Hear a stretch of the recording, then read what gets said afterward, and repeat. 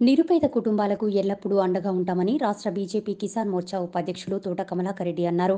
బందారం షేరిపల్లి గ్రామంలో అప్పుల బాధతో సంద సత్తయ్య అనే కౌలు రైతు మృతి చెందారు.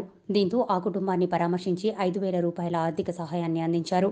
ఈ సందర్భంగా తోట కమలాకరెడ్డి మాట్లాడుతూ సత్తయ్యకు భార్య, 2 కూతుర్లు ఉండడంతో ఆడపిల్లల చదువుకు అన్ని విధాలుగా సహాయ సహకారాలు అందించి బాధిత కుటుంబానికి అండగా ఉంటామని భరోసా కల్పించారు. కార్యక్రమంలో బీజేపీ మండల పార్టీ అధ్యక్షులు కిషన్, మణికంఠ, మహేష్ తదితర బీజేపీ కార్యకర్తలు పాల్గొన్నారు.